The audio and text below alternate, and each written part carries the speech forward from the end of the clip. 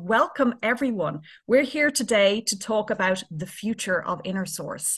And I'm delighted to welcome with me four of our illustrious board members or former board members. So we've got Georg, our director. We've got Isabel, is InnerSource Commons chair. We've got Daniel, our president, and Denise, the founder of InnerSource Commons. And we're all here today to talk about the future of InnerSource.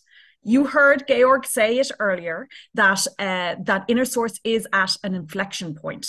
We have seen in just recent surveys that people are saying, Gartner are saying it's a top developer trend. The State of Octoverse report said that pretty much everyone they surveyed in GitHub said that they're doing InnerSource, which is amazing. And various different other reports have suggested that InnerSource is really starting to spread. So my first question is, why now? I mean, obviously, Tim O'Reilly coined the term way back in the early noughties. Some of us, Georg, for example, has been doing InnerSource for longer than the Commons has existed, but it's only really taking off in the last few years. So, Georg, maybe you'd start and just say, why do you think it's taking off now at a broad scale? That's obviously because we do such a great work in the Commons, isn't it? No, but serious. I mean, I guess we had a part in it, but I think the main points are really that these days developers want it. They even demand it when they apply for companies.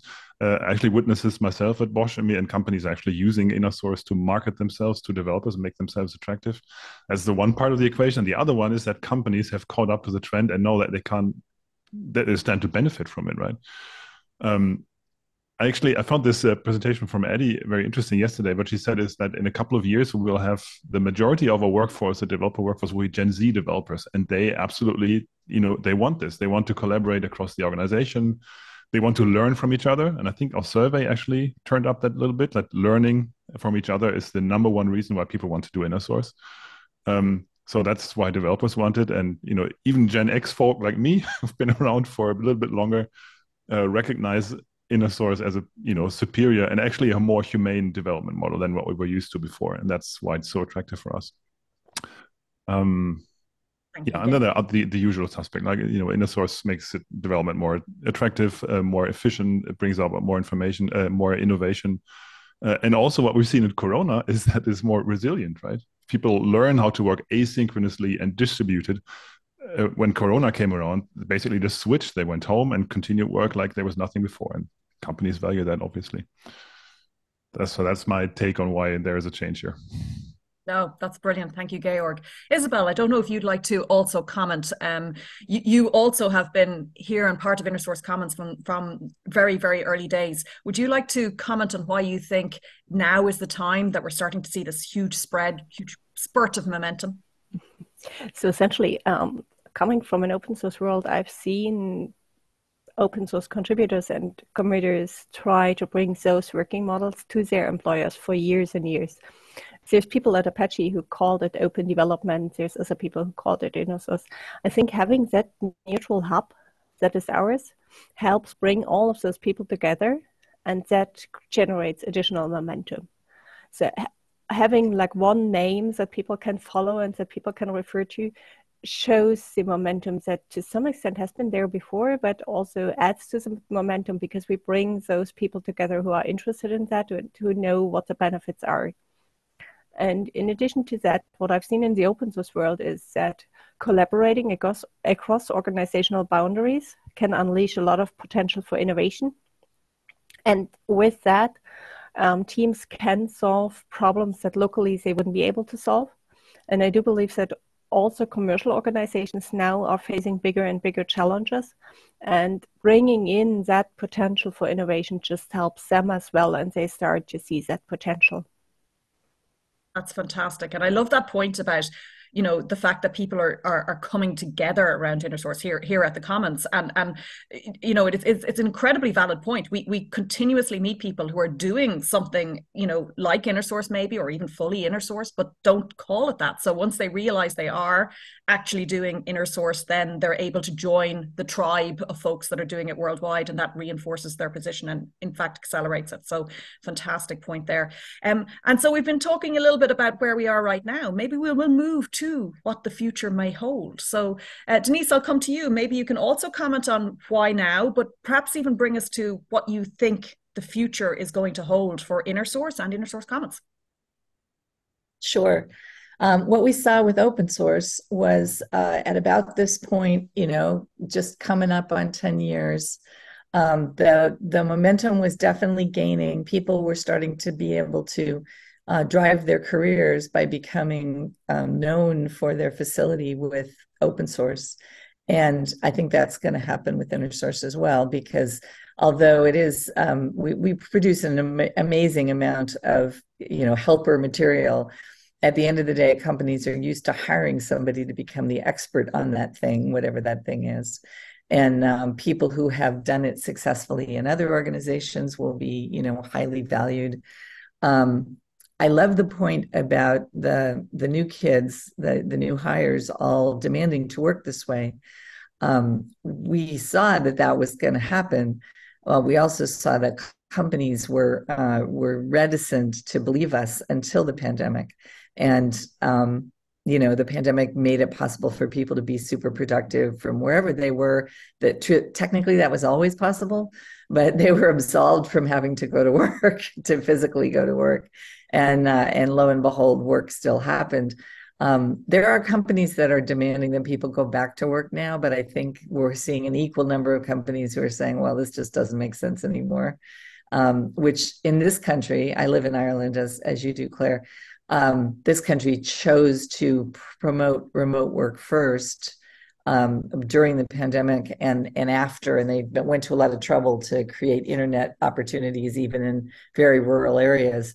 And we'd like to see work distributed across the country rather than just focusing in the hubs, because it's not healthy to live in high density areas like that generally. I mean, it's interesting, but it's better to live where you bloom, where you're planted. So I think all of that contributes to why now. The fact that the trend watchers have finally figured out that we're here is delightful. We've been waiting a long time for that. Now the trick is going to be to continue to lead with authentic information, because there will be a wave of people who don't actually know what they're doing, who claim that they do. And they'll especially be the consulting firms. So hopefully the consulting firms learn from open source that there needs to be an actual bona fide person with experience somewhere in the mix. That we saw that happening when they were building policies for the EU. They demanded that the big firms hire somebody who knows what they're doing in this realm, and hopefully that will continue, because otherwise it'll get a little pear-shaped for a minute. But I think we've established ourselves as certainly the most central organization to find information and connect. And that's our mission. So that works out really well for us. I also think that the decision to run lean, as in to not raise so much money that becomes most of our job, has been a good one, because it helps us stay humble, and it helps us not become too grandiose in our planning. Now, having said that, as new members join, there's a bunch of stuff that they like to see. The multi-language translations are really, really helpful for local people, especially in places like Brazil, where it's actually a stumbling block if it's not in Portuguese. So, and to be fair, there have been people translating our content for a long time, but it's really stepped up in the last few years. I remember a couple of summits ago, we were blown away to suddenly have all of those Asian people following along with simultranslation. And I think that as the world gets smaller, our apparent knowledge of the world gets smaller, InnerSource gets more and more important. So those are some of the trends I see. I think at the end game, everybody will think they know what InnerSource means, and hopefully more and more companies will be actively practicing it. My next piece of end game is I really want to see a shift in the way engineering is taught, because we're still teaching hero engineering in every school in the world. There are a few teachers who are teaching open source methods, but it's like an exotic thing, and it's only in their class. And I think it's really the future of the industry to get it, that everybody could be working this way, and that it's to the benefit of both the organization and the individuals to find this balance in their work. So. No, that's brilliant, and it's a wish we could all have. I do want to say though, because I mean, obviously we've been focusing on the Gen Zs and the younger people, but I just want to put a hand up for the oldies to say that, you know, we may not have been, you know, brought up this way, but we're all like feeling the benefits now. So it's not just the younger folk that actually love InnerSource. Maybe we've just been given the permission to outwardly say it now. So I mean, obviously there have been so many people who've been dying to work this way, and once they experience it, they never want to go back. No matter what age you are. You know, I'm technically a baby boomer, right? And when I found open source, I was never looking back, and I left Apple to find it. So, but I think, but too true, and the point that working together is going to be the future, you know, across generations, across international borders. I don't think there's any organization that feels like that one small team of hero developers is going to be able to change the world anymore to the same degree, because there's so much need for that collaboration in so many of the technology solutions. They can all work for Elon. There you go. They can go work for Elon if that's your preference. Daniel, would you like to comment on how you're seeing that ecosystem evolve from both your position, perhaps as president of InnerSource Commons, but also from your experience of working in Bitergia, who's obviously active in the scene? Yeah. So. Okay, in terms of, so is the question related to the last trends or how I see this? The future, how you see it evolve, but please feel free to talk about why now and the trends. You're obviously got lots of experience of working across various different organizations. So if you do have a comment about why now, why you're seeing it take off now, please do share. Yeah, so I wanted to simply stress the point of the pandemic. So that was a really, you know, bad thing that happened, but then at the same time, for open source world specifically, an InnerSource way of working was a way of saying, hey, this is a resilient way that you can keep basically working together, producing code, and, you know, having collaboration in place. So I think that was one of the triggers that now we are at this stage. Of course, the great work done at the InnerSource Commons. I mean, everyone going to every place, every possible conference to say this is InnerSource and this is what is could be helpful for you. And not only we've been focusing perhaps part of the discussion in the benefits for individuals, but then the benefits for organizations are really well known in terms of faster to market, have a more eyes looking at the code review processes in place, will have an increase in the knowledge sharing, quality of the code, and some other areas. So all of this is really, really important from a organizational perspective. And what I see is that we are. So Denise, you mentioned that we are in smaller world. Perhaps I think that we are going the opposite, because there are like more walls. I see more walls between countries and everything. But then at the same time, because we have all of these multinationals and large corporations, they still need to collaborate across borders. And InnerSource is a great way of moving this forward. And then specifically at the level of the InnerSource Commons as a foundation, I think we are in a great place right now to showcase all of these benefits. So we have, you saw before this slide with all of these companies claiming we are doing InnerSource, and then it's true that there are challenges. Like, okay, what's the definition that those companies are using to say this is InnerSource? And then there are wearing the hat of a consultant, then you can see that there are different reasons. First, why people are doing InnerSource. But then even though there are different definitions of what InnerSource is, because then each of the companies, each of the individuals, they focus on different benefits. So I would say this is one of the challenges that we'll need to face in the next months, perhaps years, to kind of land this definition that everyone understands about InnerSource, having that a clear path into making InnerSource, perhaps even having a manifesto that we tried to work in the past and say, okay, this is why we are here. And then from the InnerSource Commons, I would say, because we are a neutral place, we are trying to build a safe place for everyone to have discussions. Remember, we have Chatham House rule. I think this is the place to come. And when we see that the trend is basically more and more organizations, including GitHub training sessions, GitLab training sessions, they are pointing to InnerSource as well. And if you want to learn more, this is where you have to go, to the InnerSource Commons. No, thank you very much. And I wonder if anyone would like to, and I'll open this up to all the panelists, if anyone would like to comment as well on the other trends that may be happening. So we've talked about this shift to enabling remote working, enabling collaboration across borders that happened, maybe accelerated because of the pandemic. Was happening anyway, but really kind of got a boost because of the pandemic, letting people see that it was possible. But there have been some other kind of scenarios where InnerSource is taking off, because in the early days we heard a lot from Denise and others about perhaps it being tied to this journey to open source, or being linked to innovation efforts within the organization. But over the last little while, we've seen additional kind of trends kind of marry with InnerSource or be done alongside InnerSource. So I'm curious as to your perspectives on that. I know there were some presentations even yesterday on things like Agile, but would anyone have any comments on the other trends that complement InnerSource or that allow for InnerSource to be introduced maybe more easily? Anyone got a comment on that?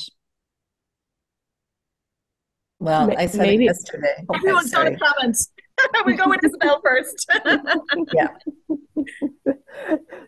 So I would go back to the teaching open source idea that Denise referred to earlier. And what I've seen when organizations become more mature with InnerSource, they also tend to become more mature with open source. So suddenly they understand that what they are building is for a large part built on top of open source dependencies.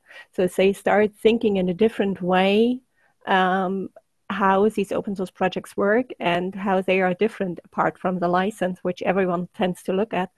So the InnerSource maturity model we have, they suddenly understand that they can apply that to their dependencies as well. And then it's only a tiny step. Like if you're in Agile, essentially, if you want to make a change to the dependencies you only have two paths to go. One of them is you wait it out and you put it in their backlog, or the other path is to build a workaround, essentially. And InnerSource, gives us the middle path. And then it's just a tiny little step to understand that the same applies to any open source dependencies that you have. And then talking to engineers, oftentimes, if they are not quite so mature, they think about contributing code. Once they've been doing InnerSource for a longer time, they understand that they have to get into the communications, that they have to become a part of the community to help documentation, help translations like happens at the InnerSource Commons, and become part of that team and get a lot of benefits from that. And that brings me back to InnerSource Commons, actually. We heard how people are trying to say that they understand InnerSource. And it's years ago that I heard the term that if you have someone who claims that they understand InnerSource, checks that they are actually part of the InnerSource Commons and that they are active here as kind of a quality check. And that is something that I find very appealing. Like, if you want someone who's really in the know and who understands that, they should be involved in our neutral hub, and they should make substantial contributions here, and you should see them. No, thank you. And because, I mean, just even thinking about the conversations we've had over the last year, looking at the patterns that have been added, I mean, this seems to still be evolving in terms of how people are implementing the principles that are there. So, it's not like it's all figured out yet. So one does have to keep on top of exactly what's been happening. So there are a few more people who wanted to come in on that question about other trends that kind of complement or coming alongside InnerSource. Who wants to go next? Wave at me. Denise. I was just going to say that we were very, very much assisted by the rise of CI/CD at the beginning. Well, not too late after we started doing InnerSource here at InnerSource Commons, because it was a sea change for a lot of companies to get that implemented, and nobody wanted to see it done piecemeal across the company based on silo boundaries, because that kind of obviates the whole point. So, it was very helpful that there was suddenly something to do that required cooperation, and most companies weren't too sure how to go about that. So anyway, I think that was very, very helpful. And I think we're going to continue to see cooperation become more important. It is true that the global politics are getting sort of nationalistic, right? But historically, that can't actually go on for very long. No country is an island, as we learned during the big problems at the beginning of the pandemic with supply chain.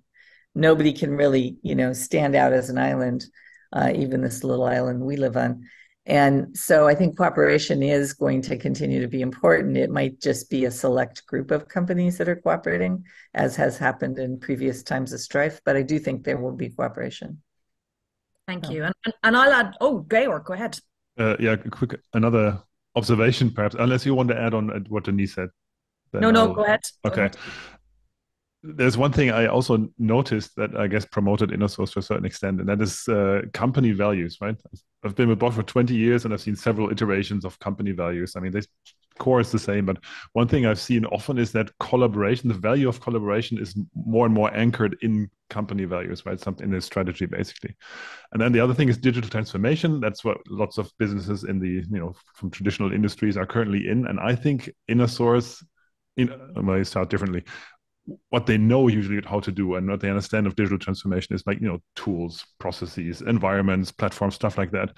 But I think the InnerSource is making a really good offer in terms of completing the last step of the digital transformation. And that is collaboration that actually lays out how to do it properly and and that's, I think, why InnerSource should be part of the digital transformation in any case. And I think now is the perfect time to, anchor InnerSource in your organization. Perhaps that's also why it's so widespread right now. Georg. Daniel, you wanted to comment as well.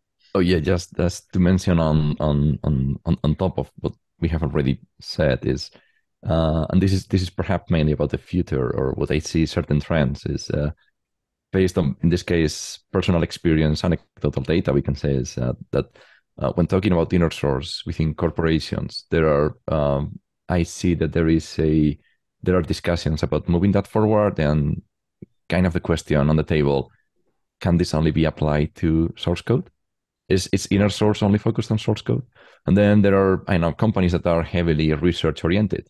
So then they are producing prototypes, they are producing knowledge. So how can we break down silos safely within the corporation? So then research knowledge can basically spread all across the organization. But then building standards, internal standards is where InnerSource is playing a good role. I've seen from time to time, like, okay, this is a way that we need collaboration across different departments to make this happen, right?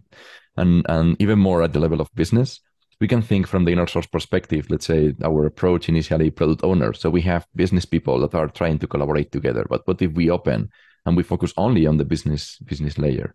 So those are three areas that I see that there are chances that perhaps the definition of InnerSource could be expanded. That makes sense. So just to mention this.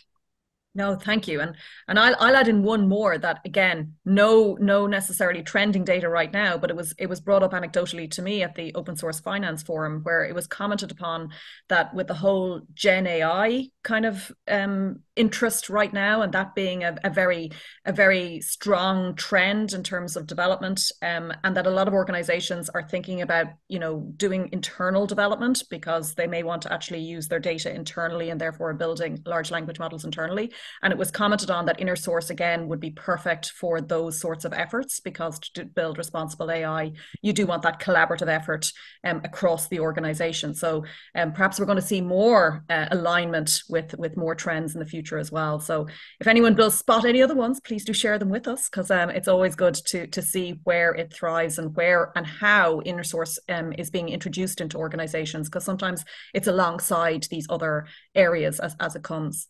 So we're at about 12 minutes past 8 now here on UTC. And at this point in time, I would like to say a huge thank you to our panelists. Thank you, Georg, Isabel, Denise, and Daniel for answering our questions. I'm going to now open it up to everyone in the summit. You may also have your questions for our panel. So I'd invite people at this point, if they want to turn on their cameras and wave at me if you have a question, or indeed ask your question in the chat. I'll just go back in and see now if there's any questions already there.